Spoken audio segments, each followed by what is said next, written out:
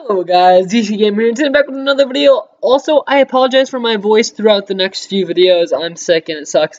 But today's video is actually going to be talking about the new remastered COD 4. So before we start anything, it's going to be developed by Raven and executive produced by Infinity Ward. If any of you are wondering, Raven has worked on all the Modern Warfare, so no issue there. There's going to be the basic 10 maps, and a campaign. That's all they've confirmed so far.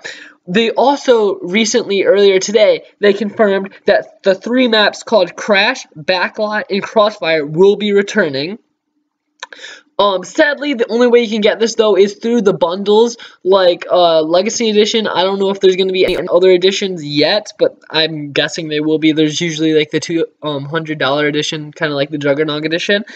New things that they're going to be adding. It's still going to be the same movement features, nothing new. Like, they didn't want to change up the original COD 4 there, but they are going to be adding a full progression system along with Master Prestige, so that's going to be really cool. All these people, like all your friends, are going to be grinding now. I'm not a Prestige kind of guy, so I'm probably not going to take advantage of that. I'm good at staying at Prestige 1. But anyways, guys, I hope you guys enjoyed this video. This is all the released information we have so far on COD 4.